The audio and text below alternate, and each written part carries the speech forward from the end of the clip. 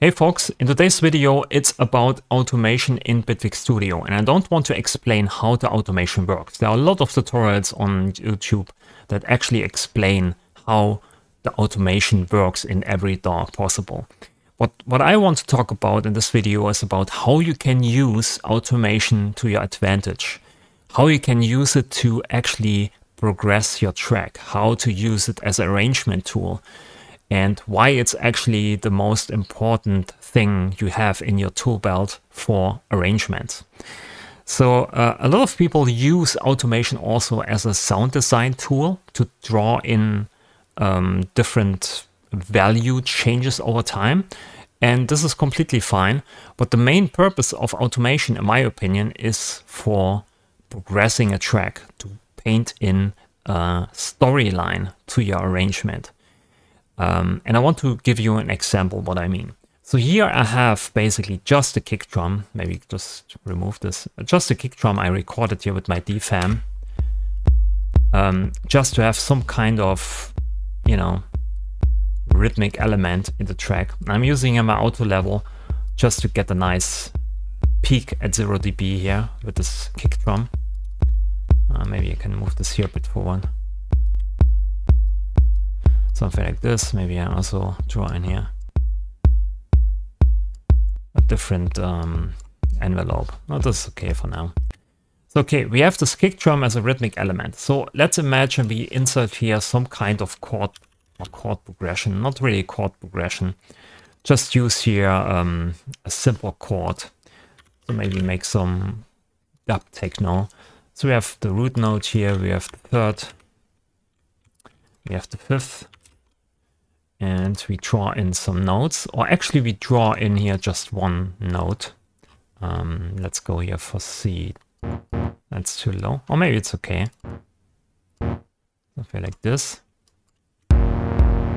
That's not what we want, so we draw in here a repeater. So we repeat the notes. Okay, a bit of sound design. So in here, I bring in basically the first values to sound design what I want to have. I not kind of evolve my sound. I draw in static, or I use static values to actually define the sound.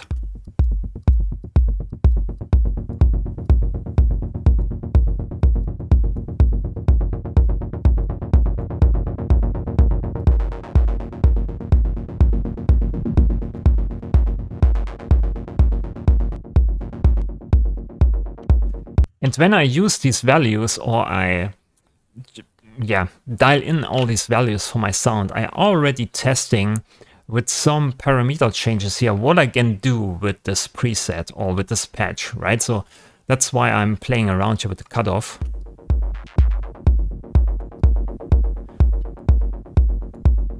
So I'm already scanning while I'm dialing in this preset. I'm already scanning for possible value changes over time. What I can do with the automation over time to give this some, or this patch, the sound, some kind of life, some kind of storyline over time.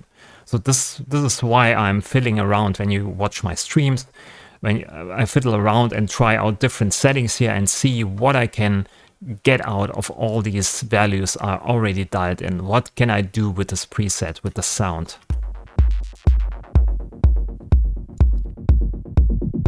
So right, this is too much here, this is too less. So I'm kind of in this range here. I can play around with the resonance. So this is too much. This is also too much. So in between here and here, this is the range I want to play in with this cutoff, right? So I'm scanning for all these possibilities I can use. This is why I'm playing around with all the knobs all the time. To find the sweet spot for the sound itself, but also at the same time finding ranges I can play with later on with automation and maybe modulation. So then on top of that, we get modulation here with the modulation system in Bitwig. So I can use a random mod, right? You can say I want to randomly play around here with the cutoff, so the sound is not that static anymore. So maybe switch this to hold here, also to note. So every time we trigger a note, we get a random value.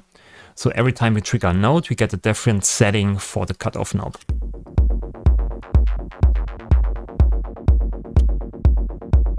So right, I'm basically dialing in here a small range because I want just a small fluctuation in the cutoff.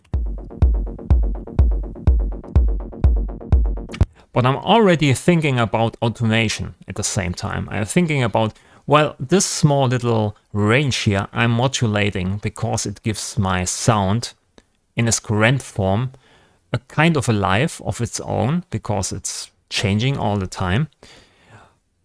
But also I don't change the sound too much, so it becomes a completely different sound. This is something I keep myself for the automation, so I can draw in an automation later to change the sound more drastically. I'll show you this in a minute. But I want to give you basically a rough idea what I'm thinking when I'm dialing in automation or modulation things to knobs, and also changing or deciding what kind of ranges I'm using. So here I'm saying, well, this is my sound. I defined my sound. It's kind of this dub tech chord sound, plug sound. And then I used modulation to bring in some kind of small little fluctuations to the sound, so it sounds more alive or organic.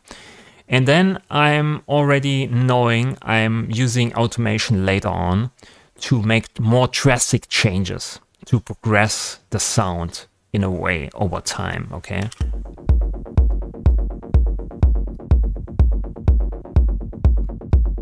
So we can do the same. We can just duplicate here the render mod, and I get a different seed here. So I'm modulating slightly just the decay time. And maybe I use a render mod here, and I don't use here the hold. I just modulate by smoothing all the way up. So it's a sinus curve, 1 bar modulation. And I'm slowly, also bipolar, I'm slowly modulating here the pitch, just a tad. I don't use here the vibrato, because the vibrato just uses internally an LFO that goes up and down. But I prefer to use the render mod here, which also gets me some kind of sinus waveform, but it's randomly in what kind of values it chooses, right? So it's kind of a random pitch mod. So I'm modulating here by, or maybe I go to bipolar, unipolar here, and modulate by, let's say 20 cents. So now I'm modulating here the pitch, decays for filter and amplitude, and also here slightly, the cutoff. Okay. Maybe I'm using unison. So this is way too busy, so I have too many nodes, so I'm using a quantizer. So everything that comes out of the repeats here is getting quantized to a 16 node grid. And now I can change the repeat setting here.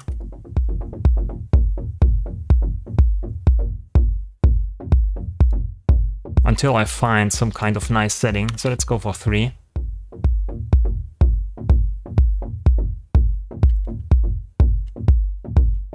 So now I define basically the pattern of this clip, and I also at the same time I'm thinking about automation again, because I can automate this here later on. I can say I want to change the repeats timing and create a different pattern, or maybe I can change up the pattern at a certain point.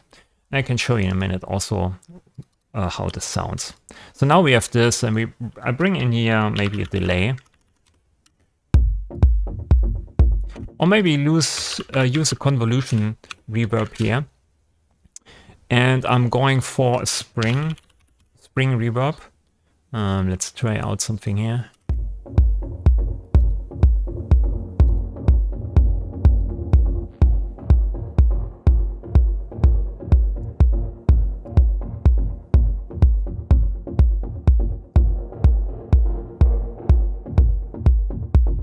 See, this is also something we can use later on in the automation here.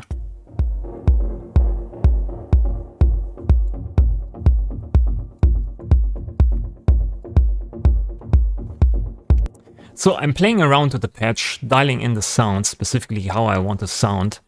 And then I also remember certain knobs I'm changing where I think, this could be really nice later on to automate to progress actually my track in a certain direction, okay? So, so here we have this loop now.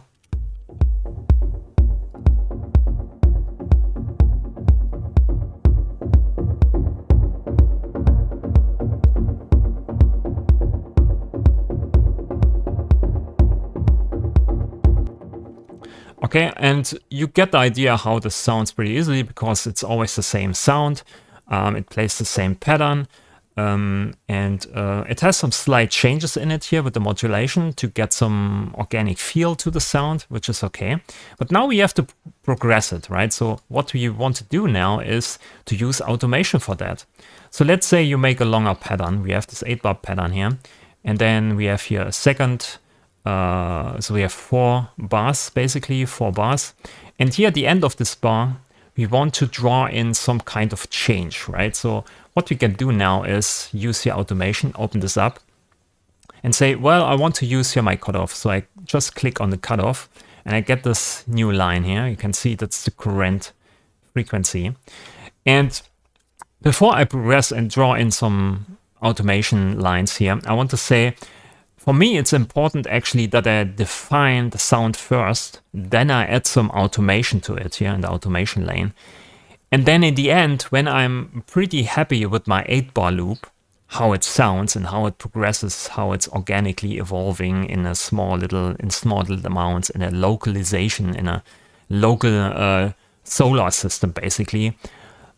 Then later on, I move on to the arrangement, to the automation, and draw in the whole Milky Way, right? So the whole picture, the broad strokes, basically.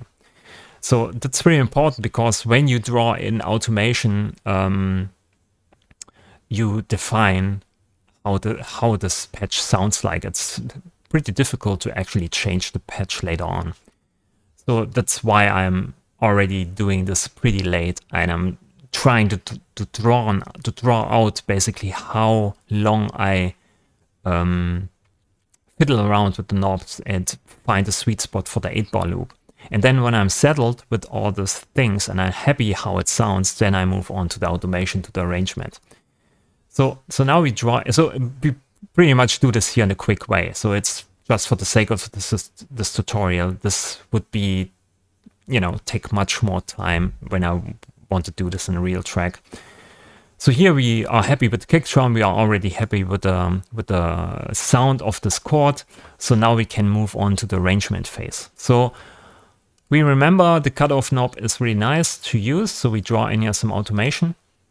I want to say at the end here from these 4 bars, we draw in some slight little change, something like this.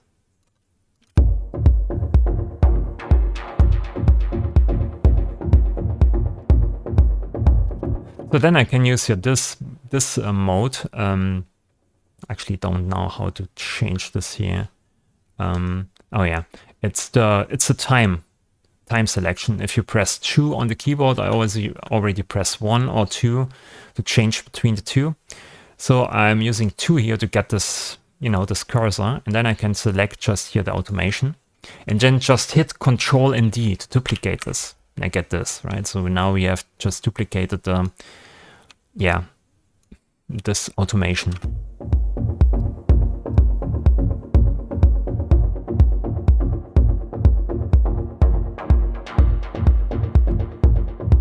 So right, we have the same sound. It's organically changing the sound organically with the modulation, but now with the automation, we bring in some kind of storyline. We introduce here basically the end of these 4 bars to go into the next bunch of 4 bars, right? So we kind of define the arrangement when something happens without using impacts or sweeps or these typical noise sweeps at the end. So we can do this easily here with just using automation and play around with your sounds over time. So now we have this here. So here we have basically a small change, and here I want to introduce maybe a longer change. Why? Because now we have here completed basically an 8-bar or 8 bars basically, which is kind of a number for club tracks where you want to change every 8 bars something. So it's basically a whole section, I want to call it, a whole section. And this is maybe my next stop from the draft. So when I do start the draft, I probably have here just, you know, two bars or 4 bars. Then I extend it to 8 bars, and then I try to make as much as possible with automation in these 8 bars before I advance to then 16 bars and so on, right? So here we have the small little cutoff, maybe a bit too much. Then here we open up much more and also over a longer amount of time.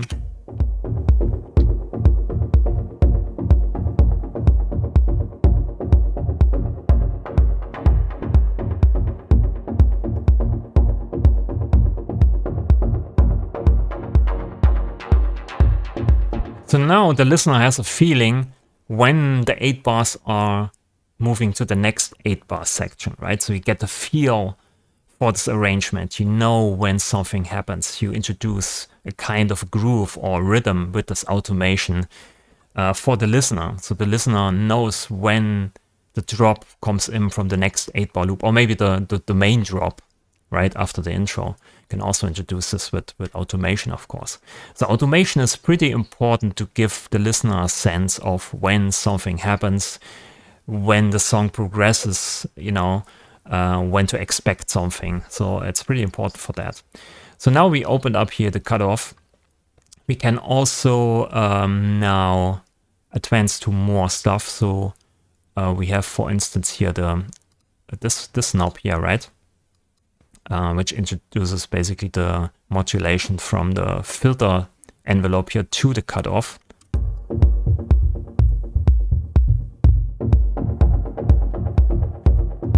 So this is also important. You can now just duplicate here this. And you can see I'm not extending here by drawing this out. I'm just duplicating this. And this is just for me. I do this all the time because now I can distinguish between, you know, these 8-bar blocks. I know this is an 8-bar block and I know this is an 8-bar block. So now I can draw in basically here the envelope modulation amount. And when I click on this, I can see here we are already here, plus 84. So we can maybe switch to 84 just to make this a round number. I kind of like this. Bring this in here and yes, say the second bar here is at 84 and the first is maybe a bit more toned down, something like this. Maybe let's go for 24. Just have a round number.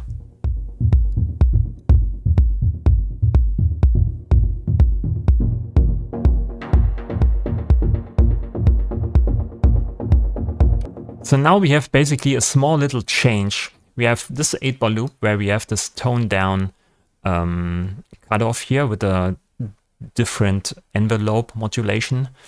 And here we have a second part where we have the envelope modulation way more open, right? So it changes the sound more drastically. So we have already the same sound with a bit of modulation on it and a bit of automation. We already made 2 versions, right, of this main idea. So I don't make drastic changes, but I make, you know, certain changes at certain points which leads to this kind of arrangement, and it gives you this impression that something progresses, that something happens in your track, right? And yeah, we can move on here. We already have the convolution reverb here, so I remembered that this one kind of sounds nice, so maybe we draw in that. So maybe we start here at the beginning to have this convolution all the way up. And we slowly get out of the reverb here over time.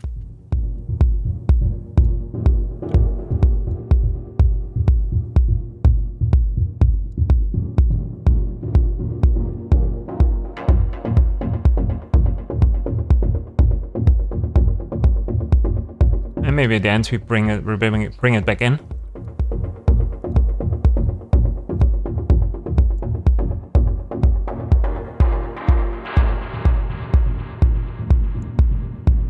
The delay sounds very nice. So maybe we use the mix knob and draw this in and maybe bring this down here. Just slowly fade this in. So you have a lot of possibilities actually to make something with your sound, to progress the sound without even changing a pattern or bringing in a new sound or whatever. You just use the automation and have some fun with all these parameters you remembered from the sound design stage that you can use now to bring in life, to breathe in some interesting things, right, over time. And the more you do it, the more alive becomes your track and the more a sense of progression the listener gets, right? So maybe I bring this in. You can see we have already drawn here a lot of things, smaller changes. So we have this basically here to give the listener a kind of a hint that here something ended, right? We have one bar, second bar, then something happens. One bar, second bar, something different happens. Oh no, the change is much more drastic. It sounds like there's now a main big section ending and the next big section is coming in, right? And we also have here now a drastic change with the convolution reverb. So this gives also this impression that something happened, right? A progression happened in the song structure. And so on and so on. So you basically use automation for that, for the arrangement, to get out of this 8-bar loop, to have some fun with what you already dialed in, with your already set, kind of set sound, and your already set pattern with your sound, right?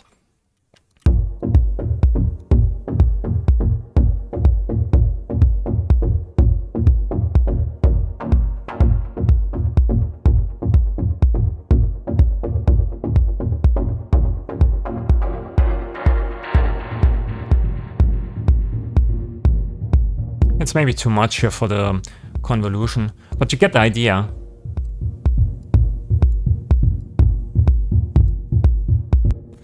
So we can now duplicate this here because it's already a nice little small ecosystem of changes.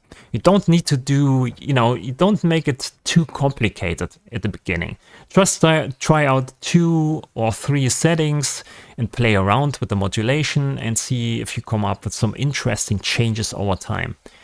And it makes it so easy for you later on, the more you do this, right? We already now can here kind of get away with this easy pattern over, I don't know, the course of 1 minute, just with automation, to keep it interesting for the listener.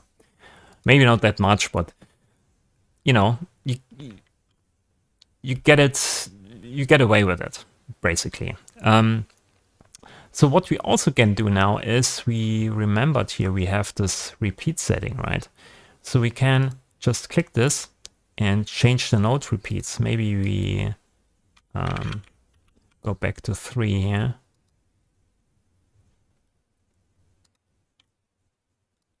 Yeah, let's listen, go to the end here and increase. Right, this could be interesting.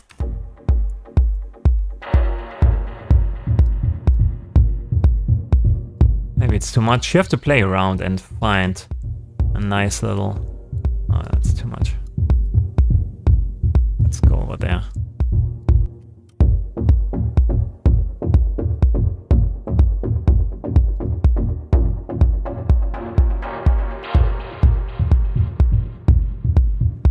So without changing any note, just drawing in here automation for the note repeat setting, you already get a nice little pattern change at the end here to give the sense to the listener that now a big part of this whole chunk of 8-bar loops is ending.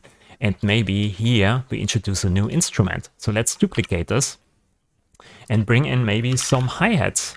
We use the E-hats here. Let's close this here for a moment. We don't need to look at that all the time. So here we bring in some hi-hats, right? So we are pretty Maybe use repeater for that. I'm not sure. Yeah, let's do your offbeat head and just draw this out.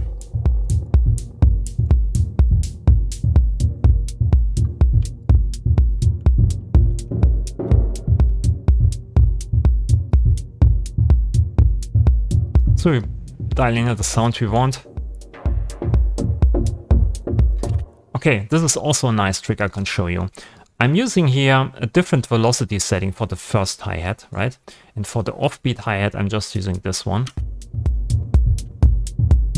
Or maybe here, a second one. Do this even lower. Yeah, let's go for that. So you can see the velocity, right? So just a bit, just way less velocity here, also way less near, much more velocity. So you get this nice groove. And on the hi-hat, E-hat device, we have this velocity setting, right? It increases the velocity sensitivity, which means it decides how loud the hi-hat sounds on different velocity settings, right? If I pull this all the way up,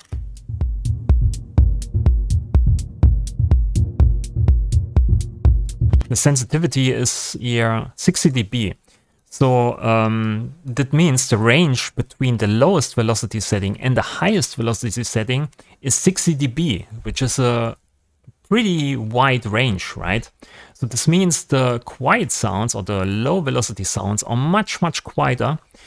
And the higher velocity settings here, hi-hats, are much, much louder, okay?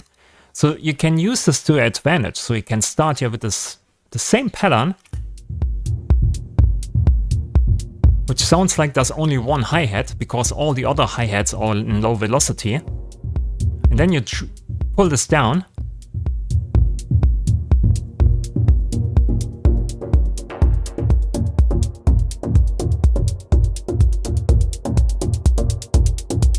Until you are at 0 dB, which means all the hi-hat sounds are the same loudness. And it sounds like, you know, a boring pattern. So you can use this to our advantage with modulation, of course. You can say we want to start here with an not so busy hi-hat pattern. And at the end here, we maybe introduce, oh, let's actually go ahead for this. Let's introduce here a small little change to maybe 20 dB velocity range.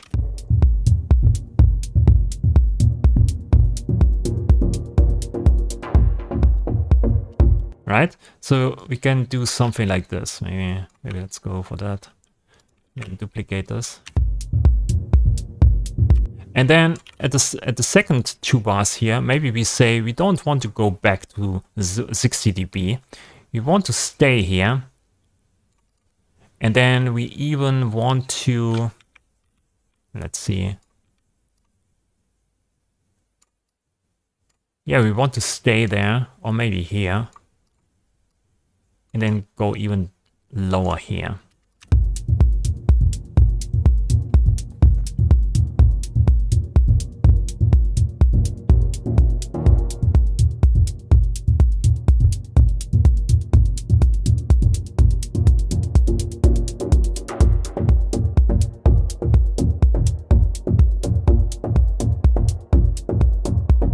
And maybe bring us down to minus 4 dB, just in the background.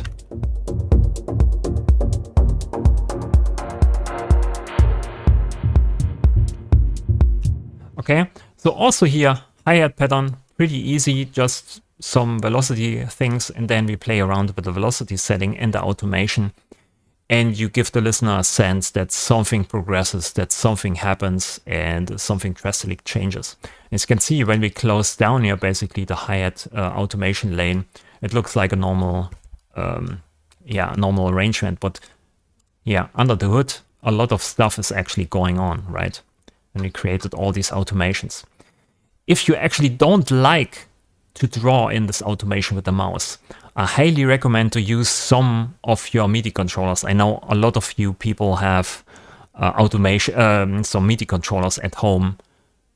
laying around, nobody uses it, right? So you just use this MIDI controller, right click here, say map controller to key, or map controller to controller or key, so you can map it to some kind of knob on your MIDI controller, and then play around. Just hit play and use here the automation rate, right? And then play around and groove with the track and just play around with these knobs and change settings over time.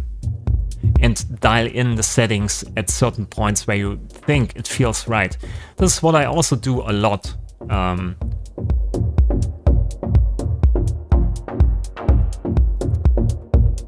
Because it also leads to different results. But for me, I know exactly what I want to paint in, so I use the automation paint settings here, use my mouse. And it's also nice to explain things. But when you have a controller, use your controller, map 3 or 5 values, start to hit play, play around with these knobs, groove a lot alongside with the track, and you have basically all these automation information painted in no time. And probably at the right positions. You don't need to be that precise, right? Completely forget about precision in music production. You want to have, or let's say that in digital audio production, everything is already highly precise, and you want to prevent that. You want to have an organic sound, probably, because you get a digital, correct and precise easily in no time. But these automations here, I'm very, very lousy and loosely when it comes to how I paint it in or how I record stuff, right? Also with the MIDI keyboard, when I play in some some keys, some notes, I'm not that precise. I want to have it pretty roughly on the grid because I want to keep that organic feel. That's very important to me because sounding digital and on the grid is boring, in my opinion, right? Maybe a clap, huh? Also with the clap, you can paint in your easy pattern, right? Let's say here. And just duplicate this here. Draw in the original sound.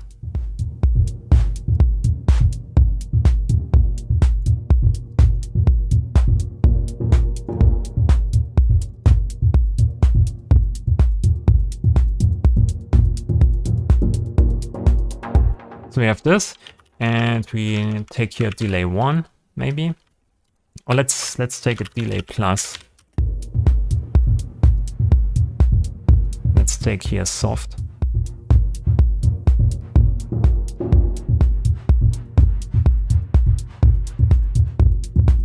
And you already can hear it, right? So this is something you want to automate. So maybe we start here slowly at the beginning with a bit of mix so we can hear the delay in the background. And then we bring it in more at the end of the sequence.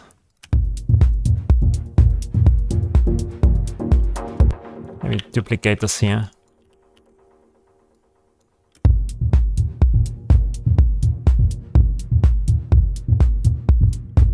Or maybe let's go even lower than that and just duplicate this.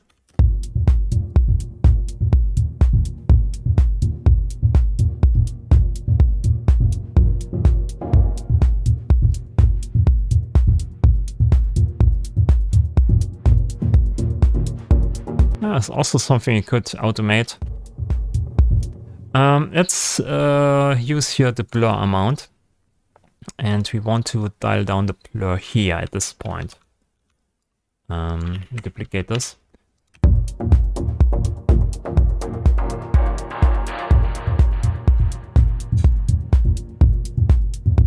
So we basically remove this whole diffusion thing.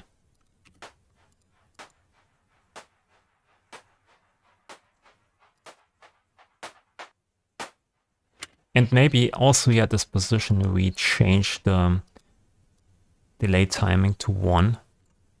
Or maybe we go down in steps. 2 and 1. And here we go back to 3. Okay. Duplicate this.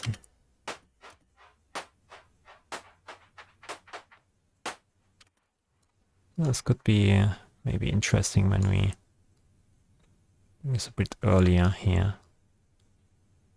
And let the reverb or the delay some time to evolve.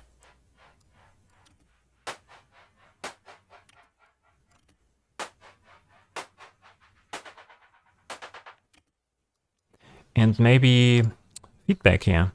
Bring the feedback up.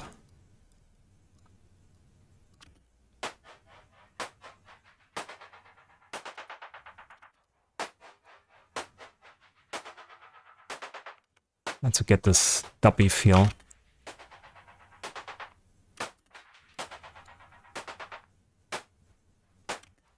Okay, so let's duplicate this here, like this, yeah.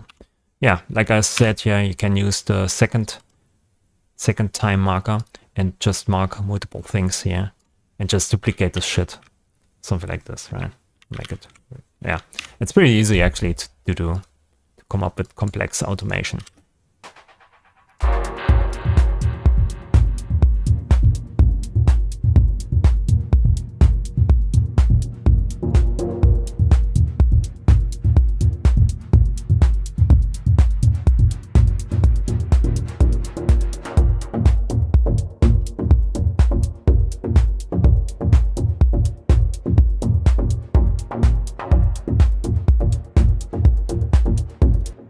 So here we probably also want to have some kind of dugging happening from the kick drum.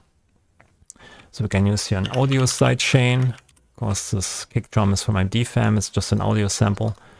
So we use the master kick output here. Slow rise. Let's see.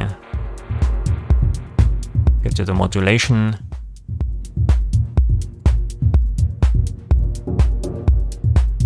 Just a small little dugging.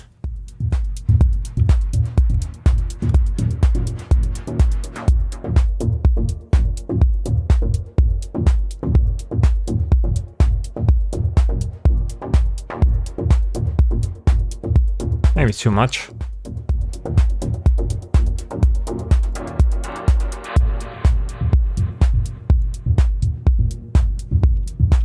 So yeah, this is how you bring in movement in your arrangement. So things change over time to give people an idea of your arrangement. So when something happens, when to expect something, right? But here you can see the patterns are basically the same, right? It's all the same pattern, all the same blocks I'm using. It's just the automation that does the heavy work.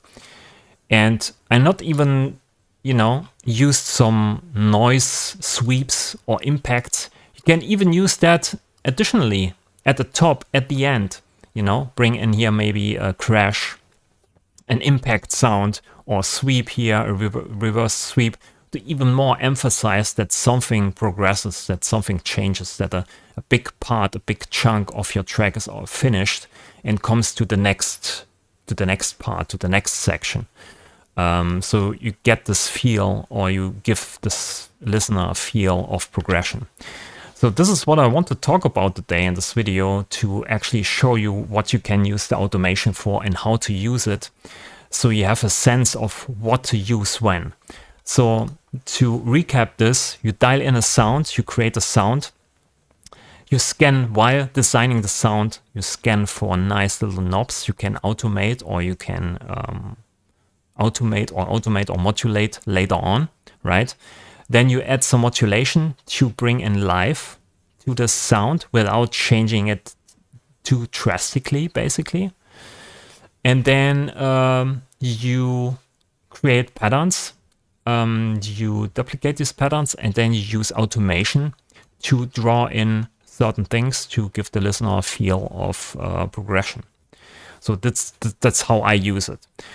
But this is just a rule of thumb, right? It's also possible that you change the sound drastically with automation already. It depends on the sound you're going for, right?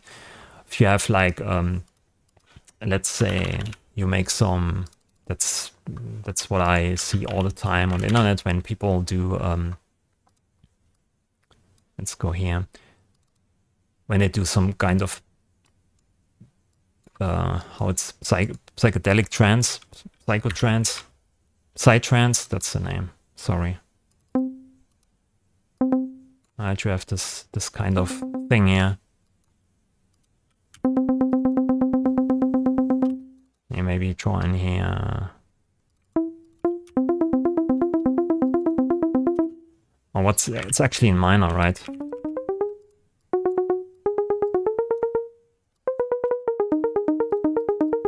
So something like this, and then you have here some vocaloids, and choose a random mod, and choose your hold and note. Then you change the position of the wavetable drastically.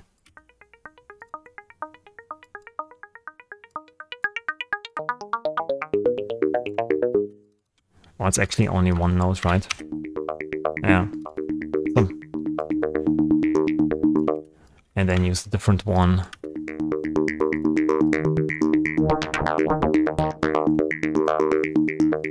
So you're already changing basically the sound drastically with the modulation. So this is also possible, of course. Then for the arrangement, you probably have to do another trick where you have like one part playing this sound. And then you go to a different part here in the arrangement and say, well, I switch to a completely different sound. Maybe use your different wavetable. Or I change, instead of the wavetable, I'm changing the pitch. Or the pattern. Or the rhythm. Whatever. So you need to make drastic changes then in another way. But usually, when you do, let's say, tracks or club tracks where you don't have local drastic changes and you have slow changes over time, then this is the best method of basically parting what to use what for. So patterns, automation, modulation, and so on. So yeah, this is just to give you a rough idea, because I had this conversation with one of my students, one of my Patreons, who wanted to talk to me 2 hours on my coach plan, on my coach tier. So we talked about this and I gave him some ideas, and I thought maybe it's a nice video to make for you guys, so you also have an idea how to use automation, how to use modulation, and to actually get out of this devilish 8-bar loop that many people are stuck in. Okay, so that's it for this video. Thanks for watching. Leave a like if you liked the video, subscribe to the channel.